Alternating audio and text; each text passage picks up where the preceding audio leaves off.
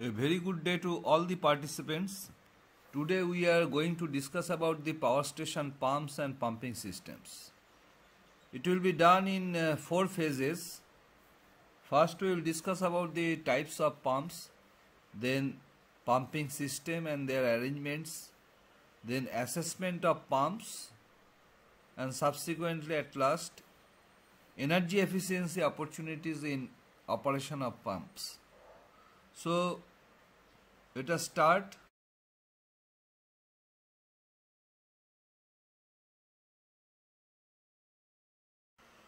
In power station we have several types of pumps, particularly not only water pumps, ash slurry and other material also handled by pumps. So we have condensate extraction pumps, boiler feed pump, DM water storage pump, makeup water pump, HP water pumps, ash slurry pumps, air conditioning plant pumps, cooling tower pumps, CW pumps, booster pumps, water pumps for raw water supply, service water supply, firefighting arrangement, fuel oil. Pumps can be classified according to their operating principles. These are the types of pumps, service conditions, and how they are constructed.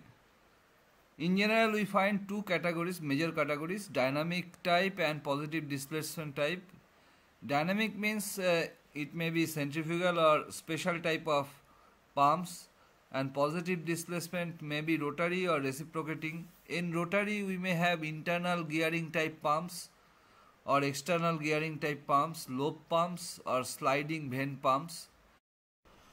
So in other pattern, we can arrange this pump classification as positive displacement pump and centrifugal pump. Positive displacement pump may be rotary, that may be distributed further in 4 classes: gear pump, lobe pump, vane pump and screw pump. And reciprocating pumps may be piston type, plunger type and diaphragm type. Now the centrifugal pumps, they are having volute casing and ring sections, barrel casing. They may be radial flow, axial flow or mixed flow.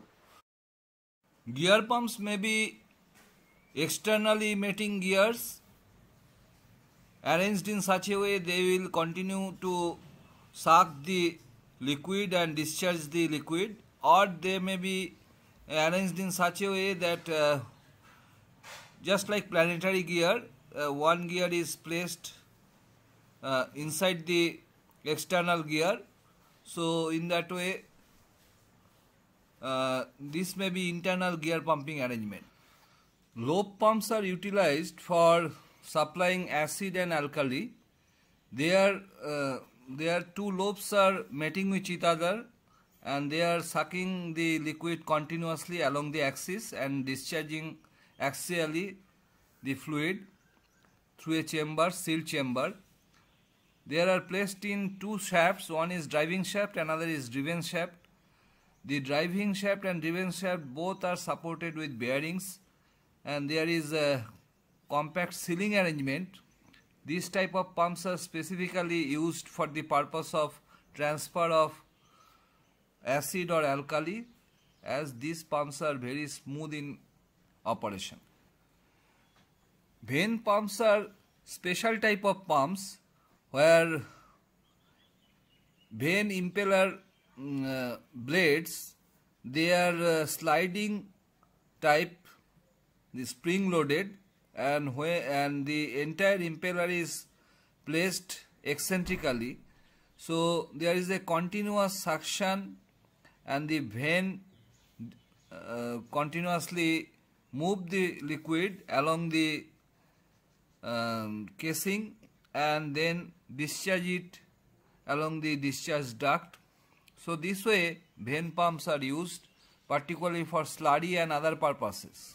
Screw pumps are special type of pumps where we have 2 screws or 3 screws fitted within the casing in such a way there may be one driving screw and other are driven screw, and when these screws rotate, so naturally the fluid sucked across the screw axially, and then this fluid is discharged from the end of the transmission path through discharge duct.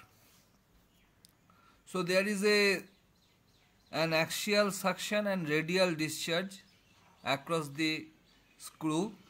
Pistons are reciprocating type of pumps which are fitted with a piston cylinder arrangement along with non-return type suction and discharge valve.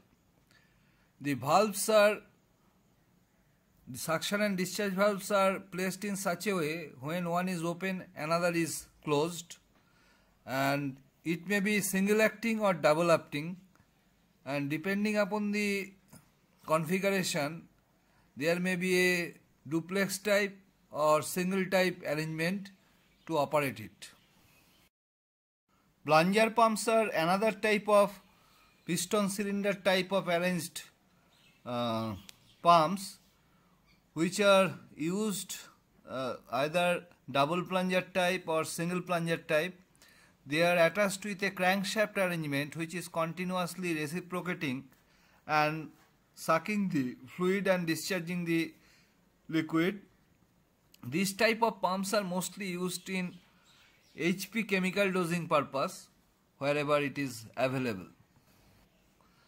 Diaphragm pumps are another type of positive displacement pump which are used for sucking and disposing high density slurry or some other liquid. These are utilized at very slow speed operation because it is handling high density fluid, and they are having a non-return type of suction and discharge valves, and there is a diaphragm which is continuously moved to impart energy within the fluid which is getting transmitted.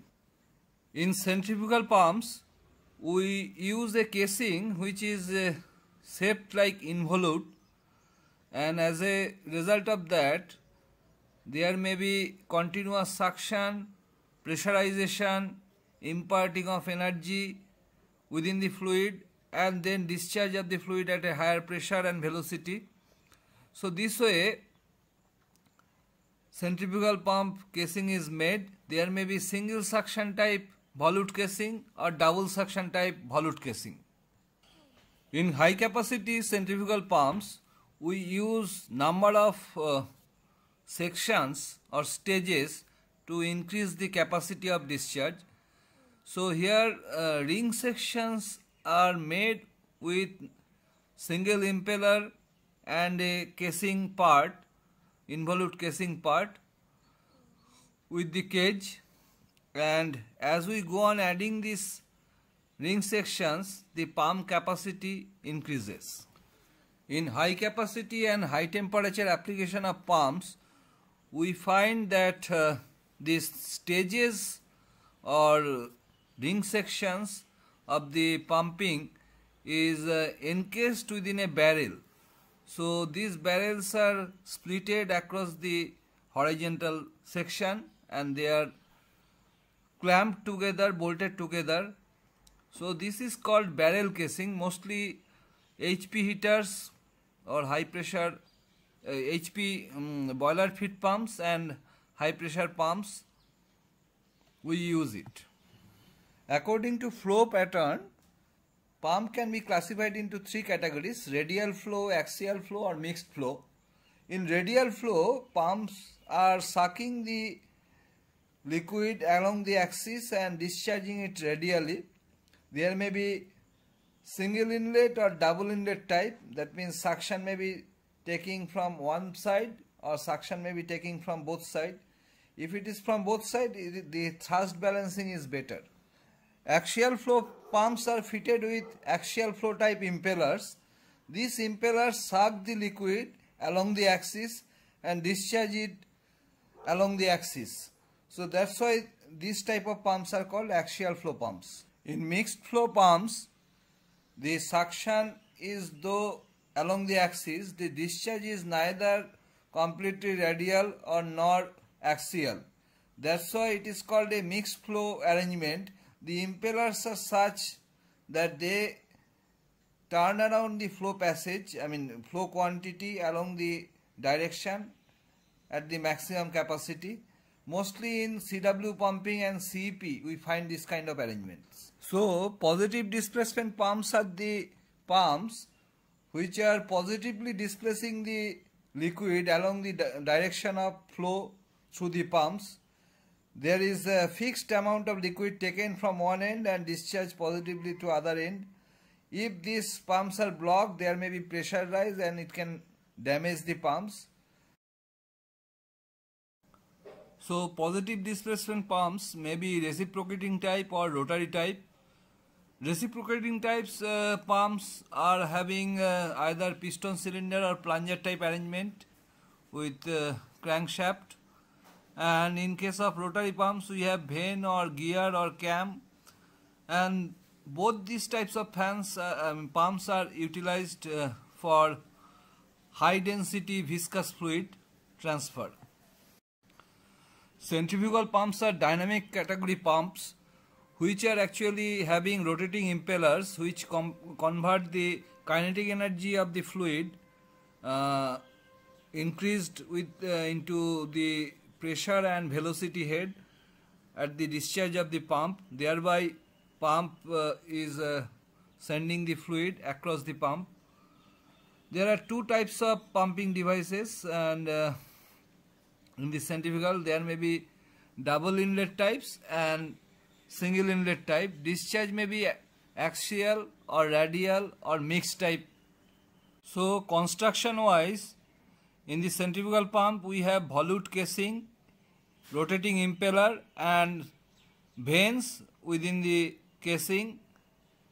There is a suction and discharge duct. So liquid is forced into the impeller and the vanes pass the kinetic energy into the liquid. Liquid rotates and leaves the impeller, and due to the movement through the volute casing, the kinetic energy inside the liquid that is converted into two heads. Pressure is increasing and velocity is also increasing. However, increase in pressure is more than the velocity. The energy input in the impeller is getting converted into velocity head and pressure head. Velocity is actually decreases when the movement of fluid takes place across the impeller to casing, and pressure head increases when the movement of fluid takes place from impeller to casing due to the impact of the vanes.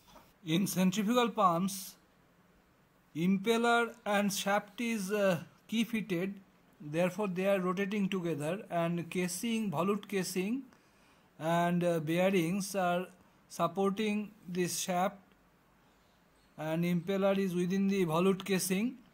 Suction is taking place axially and discharge is radially, where there is a radial flow arrangement. There is shaft balancing arrangement by some thrust collar, and there is also arrangement to prevent any leakage from the bearing side. That's why oil rings are there. Through these oil rings and support arrangement, we prevent any leakage of lubricating oil. A centrifugal pump is one of the simplest piece of equipment in any process plant. Liquid is forced into an impeller either by atmospheric pressure or, in case of a jet pump, by artificial pressure. The vanes of impeller pass kinetic energy to the liquid and therefore causing the liquid to rotate, and liquid leaves the impeller at high velocity. The impeller is surrounded by a volute casing, or in case of turbine pump, a stationary diffuser ring is also available. The volute or stationary diffuser ring converts the kinetic energy into pressure energy, and in case of the impeller, if you see, this impeller is a circular metallic disc, and it has a built-in passage for the flow of fluid. Impellers are generally made of either bronze or cast iron or stainless steel, but sometimes we use also polycarbonate materials for anti-corrosive use. Now, number of impeller that is given in a system is determined by the number of stages of the pump. A single stage pump has one impeller, and for low head that is given, it may have single suction arrangement or double suction arrangement. But for multiple stages, impellers are determined by number of stages. If number of stages are 5, we find 5 numbers of impellers. Now, impellers are classified on the basis of direction of flow from the rotation of axis, rotational axis. Suction type may be single suction or double suction, shape of or mechanical construction. Closed impeller have vane enclosed by shrouds, and open and semi-open impellers we have vortex pump impellers that depending upon the configuration we have different either open type or closed type impeller. Shaft is attached to the impeller, and this shaft is transferring torque which it is receiving from the motor, as the shaft is coupled with the motor, and that is running the pump.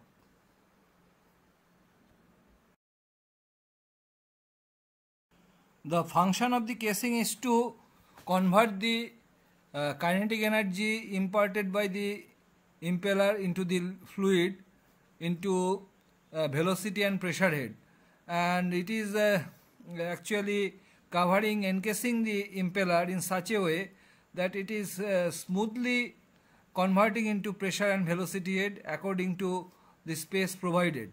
Casing may be volute type, which is mostly found in single stage, double inlet or single inlet pumps, or maybe circular type. Circular types actually in multi-stage pumps we find circular type casing.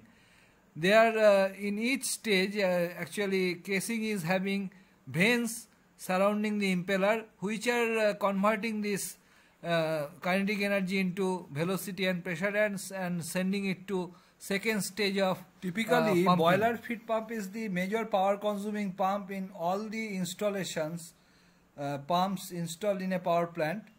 It consumes almost 20% of the total auxiliary power consumption in the power station.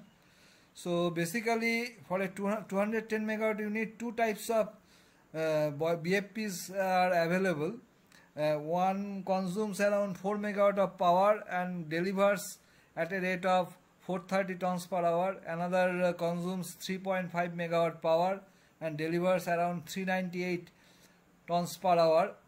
And both are running at a very high RPM. RPM is the key parameter that shows the pump's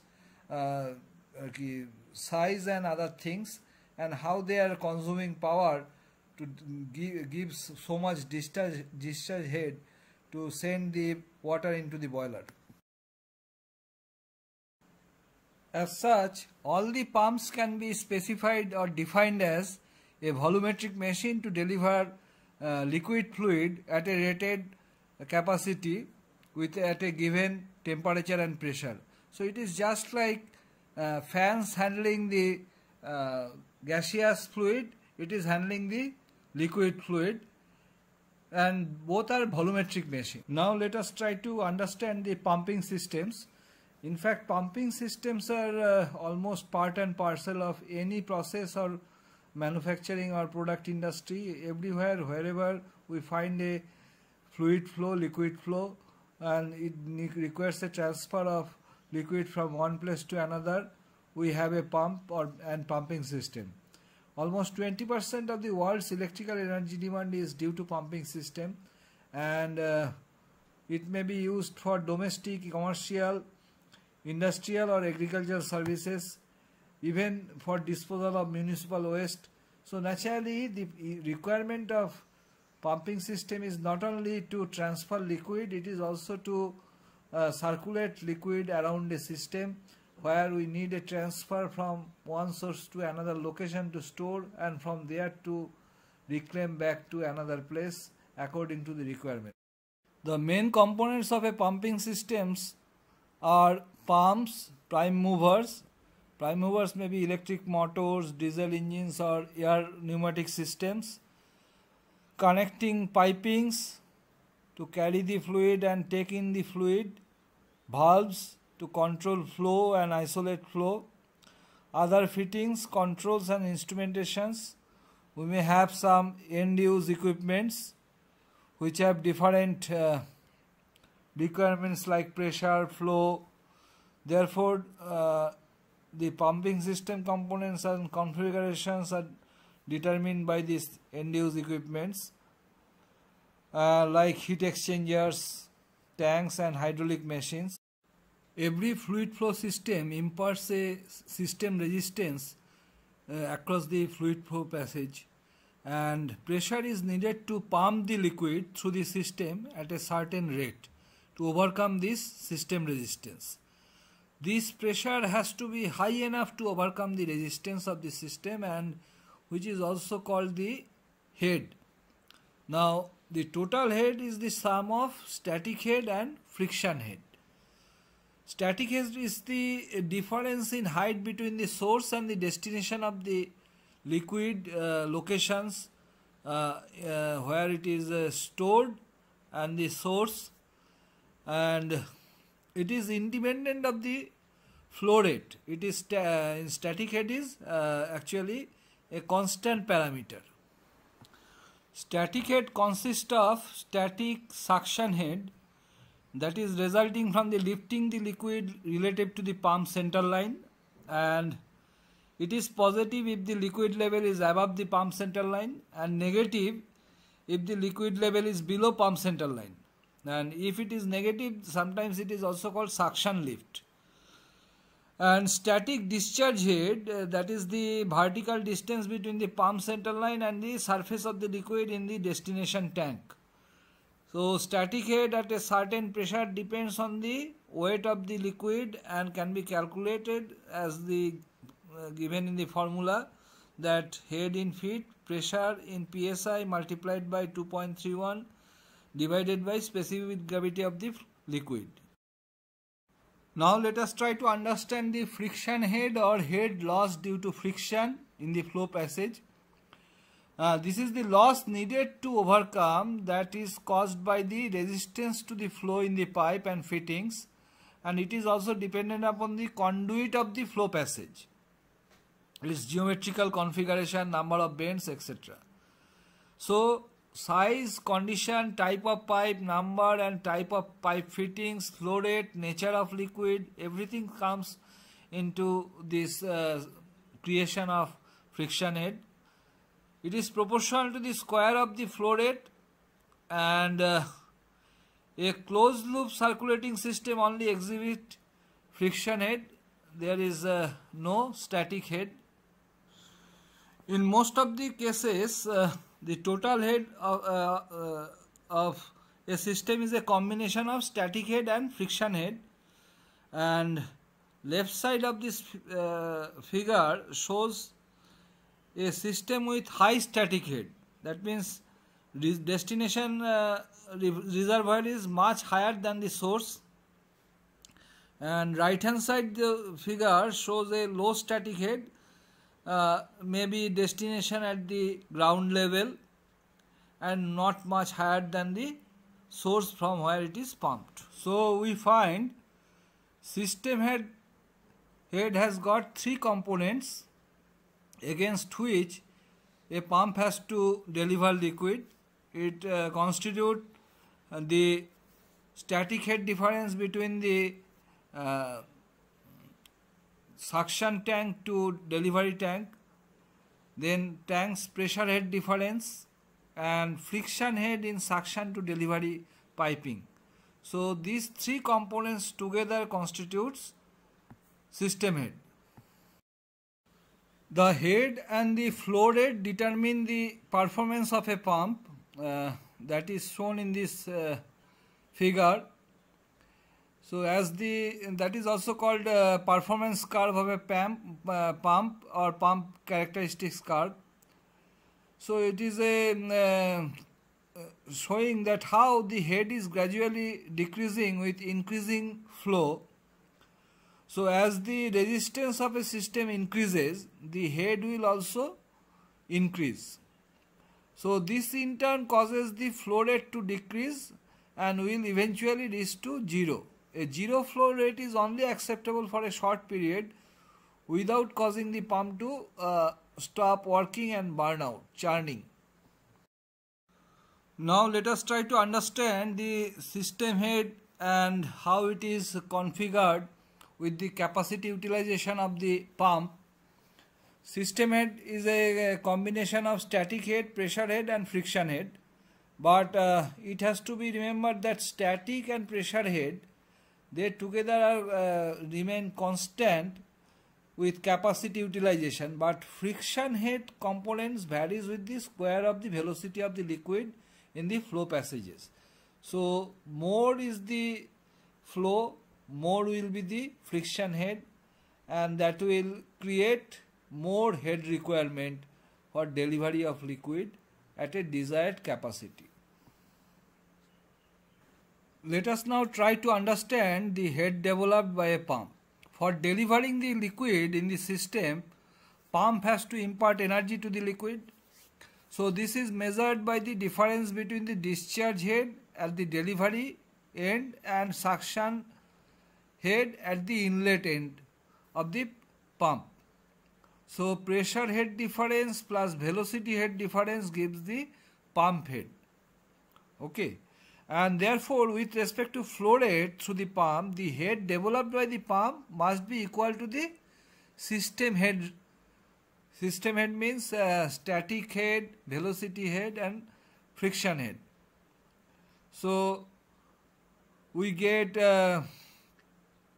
static head and pressure head and friction head equal to, that means system head must be equal to the pump head developed by the pump to make a flow at a particular rate. Now let us try to understand the operating characteristics. Whenever we employ a pump for a particular purpose, we know what is the rate of flow required for that purpose. So knowing the flow requirement, we choose the pump, select the pump to get available pump head which will be matching with the system head, and so we will get the availability of fluid flow at a best efficiency point. And these curves are showing that head versus capacity, power versus capacity and efficiency versus capacity, which shows that we must choose the pump in such a way that we can utilize it at maximum efficiency point and utilize it at maximum capacity for the purpose of transfer of fluid. So rate of flow through a pump at a certain head is called the duty point, and the pump performance curves are made up with many duty points. The pump operating point is determined by the intersection of the system curve and the pump curve. So as found in the figure. Now the best efficiency point is the pumping capacity at maximum impeller diameter, or rather at which efficiency of pump is at the maximum level. So any point where the system curve meets with the pump with respect to flow before or after is definitely not the best efficiency point. So we have to choose the pump, select the pump accordingly so that we get the maximum efficiency. Now we can alter the pump operating point depending upon the requirement of flow. If we want to reduce the flow, then as we see in the HQ curve, we can head developed by the pump can be reduced by speed control, or we can throttle through a valve which will increase the system resistance. So this way it can be, flow can be reduced. Similarly, if we want to increase the flow, we can increase the head developed by the pump by increasing the RPM. So that way the flow will be more, system resistance will cut at a later part with the head developed pump operating curve. So naturally this way you can control the operating point of a pump with respect to system resistance and thereby control the flow. Now pump efficiency calculation, for that one thing is that pump hydraulic power. This can be calculated with respect to WQH equal to this pump hydraulic power in kilowatt. W is weight density of water, Q is the flow rate in meter per second, H is the head generated by pump in meter. A combination multiplying these three factors, we get pump hydraulic power.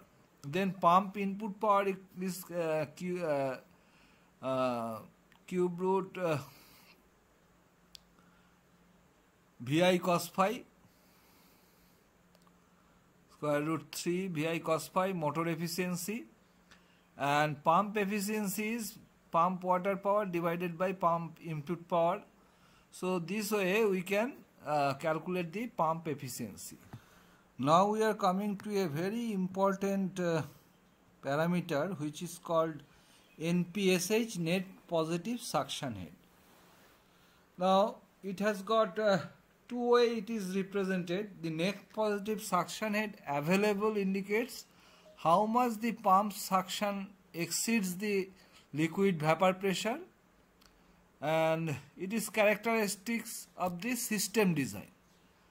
And NPSH required is the pump suction needed to avoid cavitation in a pump, and that is a characteristics of pump design. So naturally NPSH available is the energy at the inlet of the pump that can be utilized to get the flow of liquid through the suction piping and up to the pump into the impeller, and it is represented by total suction head minus the vapor pressure of the liquid at the pumping temperature. And it can be represented also by equation, and so at any point the pressure of the suction line of the pressure of the liquid in the suction line never be reduced to vapor pressure of the liquid, so that there may be any chance of cavitation in the pump due to absence of liquid. And now NPSH required, that is a function of the pump design. So minimum required margin between suction head and vapor pressure must be given so that there is no chance of cavitation and fail of NPSH available for the proper flow arrangement. So NPSH available to the pump is the suction head available over and above the vapor pressure of the liquid, and after subtracting the friction losses. So this way NPSH available can be calculated, and it has to be seen that NPSH required can be maintained in such a way that is within control. For cavitation free operation of pumps, NPSH available must be greater than NPSH required with at least some margin, and this margin is necessary between NPSH available and NPSH required, and it may reduce and lead to cavitation when we have increase in capacity utilization of pump above design value, increase in liquid temperature, so there is more vapor pressure, and increase in losses due to choke up or restriction in suction piping, that is creating more losses, frictional resistance, so that is reducing the NPSH available. Let us now try to understand the effect of unavailability of NPSH. As we know that cavitation or vaporization is the formation of bubbles inside the pump, and this may occur when at the fluid's local static pressure, that is becoming lower than the liquid's vapor pressure at the operating temperature inside the pump. So possible cause is when the fluid accelerates in a control valve or in a pump impeller, then may cavitation takes place with the unavailability of NPSH.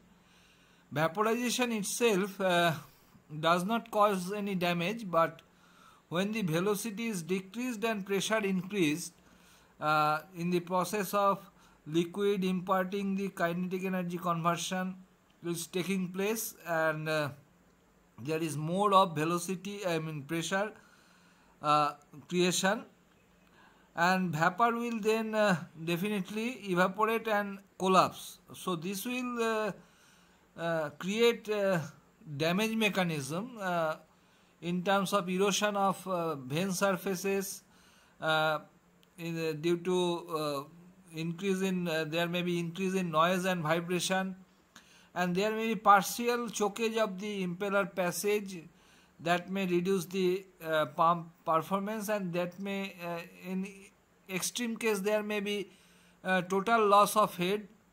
So all these things may happen with unavailability of required NPSH, that is not being met with available NPSH. In case of positive suction system, pump draws the liquid from the suction tank located above the pump level, like boiler feed pump, CEP, CW system, and as a result these pumps are always giving a suction head in a positive suction head at the pump inlet. When we are drawing water or liquid from a sump with a foot valve, in that case it is a negative suction system, and liquid is lifted by the pump from the suction well located below the level of the pump. So this type of arrangement in mostly in agricultural pumps and wet feed pumps are negative suction type arrangement. Let us try to understand the process of assessment of pump performance. The work performed by a pump is a function of the total head and the weight of the liquid pumped in a given time. Now pump's shaft power is the actual horsepower delivered by the pump shaft, and it is calculated as hydraulic power divided by pump efficiency. Now pump efficiency, naturally it will be hydraulic power by pump shaft power. Now pump output or water horsepower or hydraulic horsepower, whatever may be called, is the liquid horsepower delivered by the pump and can be calculated as hydraulic power equal to Q into HD minus HS into rho into G, where Q you know it is the flow rate, HD is the discharge head, HS is the suction head, rho is the density of the fluid, and G equal to acceleration due to gravity. So this way you can evaluate the pump hydraulic power. There are certain practical difficulties in assessing the pump performance. If we do not have the pump specification data like performance curves, and most companies do not keep the original equipment manufacturers document that provide these data. So naturally how the pump is loaded and how the pump flow is calibrated with reference to the head across the flow passage. So naturally it is only estimated, and accordingly it is modified or taken care of. Then flow measurement difficulties are there. Not always we find everywhere we have a flow meter to assess the flow taking place in various locations. We have improper calibration of pressure gauge and measuring instruments. Temperatures are not always measured across the flow passages. So all these difficulties can give rise to difficulty in assessing the pump performance. Now we will try to understand the factors those affect the pump performance and getting the optimum efficiency, and where we can conserve the energy. The main areas of having the optimization of energy consumption of a pump, that includes with selection of right pump with size and speed, controlling the flow rate by speed variation, pumps in parallel to meet varying demand, eliminating the flow control valves or bypass control system, start and stop control of pump or impeller trimming. So all these methods can effectively give energy efficient operation of pumping systems. Selecting a right pump typically start with the proper choice of size and speed of the pump. As the figure shows that we require a original equipment manufacturer supplied pump performance curve, and this is for a centrifugal pump with a characteristics for clear water as the pumping liquid. Now in selecting the pump, supplier try to match the system curve supplied by the user with a pump curve that satisfy these needs as closely as possible. Now operating point is where the system curve and pump performance curve intersect.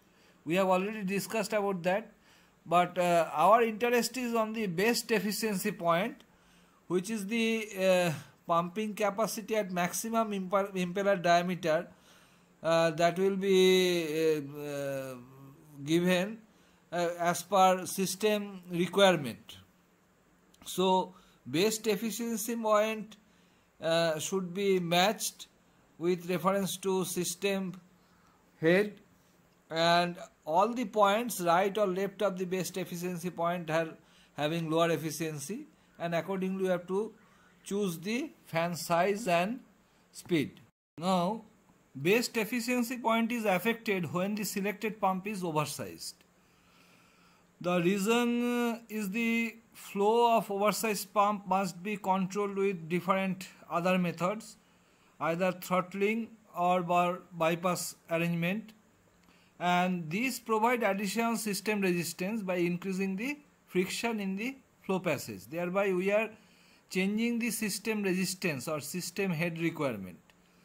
As a result, the system curve shifts to the left and intersects the pump curve at another point, that means lower flow rate.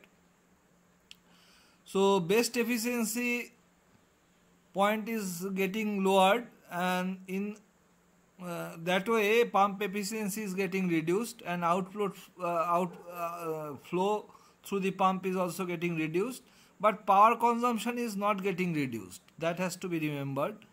So that's why oversized pumps can create inefficiencies, and to overcome that we have to give the variable speed drives or two-speed drives, lower RPM, smaller impeller or trimmed impeller.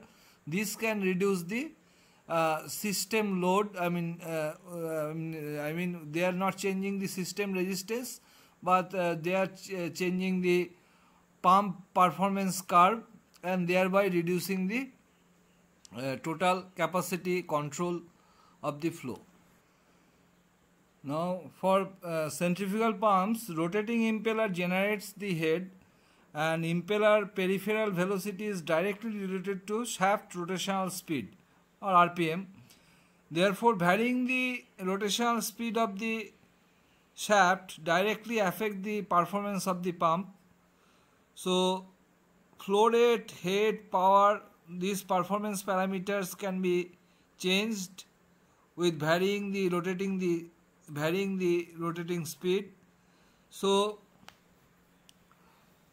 at different speeds, if we run the pump, we get that flow rate is proportional to the rotating speed, head developed is proportional to the square of the rotating speed, and power requirement is proportional to the cube of the rotating speed. So naturally it is more efficient, effective, and conserving the energy. So we find that controlling the pump speed is the most efficient way to control the flow, because when the pump speed is reduced, the power consumption is also getting reduced.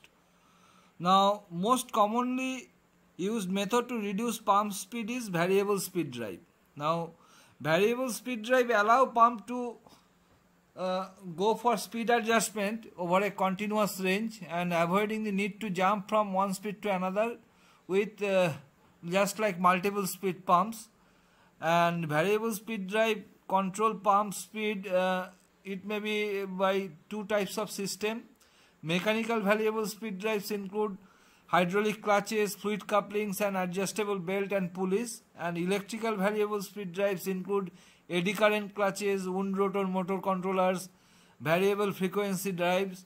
And VFDs are most popular and adjust the electrical frequency of the power supplied to a motor to change the motor RPM. So this way you can utilize them. In this figure we will try to understand how the speed control is actually working. Suppose a pump is running at high speed N1 giving a flow of Q1, and when this discharge valve is wide open and it is running at N1 speed. Now if we reduce the speed to N2, so naturally with the speed coming to N2 which is reduced, as a result the system resistance curve or system head is cut at a lower value of capacity utilization Q2. So naturally with valve wide open we are getting a reduced flow from Q1 to Q2 without any excess head utilization. So head requirement with the speed has also reduced as a result. So as the RPM reduced, head reduced, so power consumption is also getting reduced. So that's why it is always better to have variable speed drive. Parallel operation is one of the improvement methods for varying demand meeting operation. So when we are operating two or more pumps in parallel, then the quantity of flow rate is gradually building up without changing the head. So naturally when the demand is lower we are running with a single pump. When demand is increasing we are running more pumps in parallel. So naturally pump curves for single pump, two pump or three pumps in parallel, they are actually adding up the flow rate, but system resistance or system curve is not changing. Naturally we are getting more flow across the system and head remains, discharge head remains same. When head requirement is more and when we have a chance of going for available NPSH which is very close proximity to required NPSH, then we use series pumping arrangement. Just like we have booster pump before boiler feed pump, or some places we have pumps in series, so that we can build up the head without changing the flow capacity. So this way when series pumping is arranged, flow is remaining constant but head developed in successive pump is more, and that is improving the discharge capacity at a higher pressure. So another method of control of flow is by flow control by closing or opening the discharge valve, or which is also known as throttle control arrangement. Now this method reduces the flow, but this is not advantageous because it does not reduce the power consumption, as the total head required by the system due to frictional resistance increases, and as we find that this is actually when the valve is half closed or open. So there is a throttling, is a loss, energy loss. System resistance is increased in the suction side, so in the discharge side. So increases vibration and corrosion also. Therefore, it will also reduce the safe operation and increase the maintenance chances. So reduce the lifetime also. So variable speed drives are a better solution than throttling in terms of energy efficient operation. The flow through valve can also be reduced by installing a bypass control system. That is, in the discharge of the pump, if it is divided into two flow channels in two separate pipelines, one is delivering the fluid to the delivery point and another is returning the fluid into the suction side or to the suction store. So in that way, when part of the fluid is pumped back and for no reason, and therefore it is an wastage of energy, so this option should be avoided, which is a type of recirculation arrangement. And this recirculation, initial stage startup, it is essential, but gradually it has to be avoided, and we go for control by variable speed drive. Now recirculation lines are actually essential for large capacity pumps, because for large capacity pumps, particularly where we require a continuous liquid flow to prevent churning, and when discharge valve is closed, we need to a kind of recirculation fully open so that continuous recirculation takes place, and that establishes some flow. And gradually, when discharge valve is getting open, then we gradually close the recirculation valve, and that way we regulate it. And minimum recirculation system is incorporated in boiler feed pump as well as in CEP. So these are necessary to start up and priming, otherwise we cannot run the system. Now another method to reduce the energy consumption in pumping system is to reduce the flow rate by starting and stopping the pump whenever necessary, provided that this does not happen too frequently, because 6.6 kV motor, once you are running, immediately you cannot start after a tripping or stopping. So naturally this option is applied when we try to fill a storage tank with fixed, constant rate of flow, steady rate, or we have controllers installed for minimum and maximum level, according to which pump starts automatically and stop automatically. So this way it can be incorporated for better management of energy efficient operation. Let us try to understand the arrangement of impeller trimming as a process of energy efficient arrangement. Now changing the impeller diameter gives a proportional change in the impeller peripheral velocity, and as we change the impeller diameter, it is an energy efficient way to control the pump flow rate. So this option should be considered in the sense that it cannot be waste where varying flow pattern exists. The impeller should not be trimmed more than 25% of the original impeller size, otherwise this will lead to vibration and there may be chance of cavitation. So it is very precisely it has to be done. The balance of pump,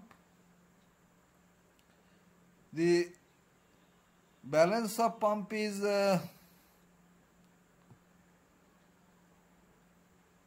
maintained, and impeller trimming should be done from the all side, and changing the impeller itself is a better option than trimming sometimes, but we have to see which one is the economic option, and we have to see the effects depending upon the desired performance. So all these things has to be balanced before we choose for going for impeller trimming. If we compare in this table 3 options to improve energy efficiency in pumps, changing the control valve or trimming the impeller or adopting variable frequency drive, the VFD clearly reduces power most, but it is having high cost. Now, changing control valves should at all times should be avoided because it reduces the flow, but power consumption is not reduced, rather it increases the maintenance cost. So we have to judiciously utilize the services and go for better control arrangement. So that's the end of the brief on pump and pumping system. So I hope I have tried my best to capture all the points within a small span of time. Though they are in the pump and pumping system, there are several important things which you need to know, and even for pumps you require at least 25 to 30 hours input so that you can understand the basic application of pumps, working principles, how it can be utilized for best performance arrangement. So thank you all. If you have any queries, please mail me, and all the best to all of you.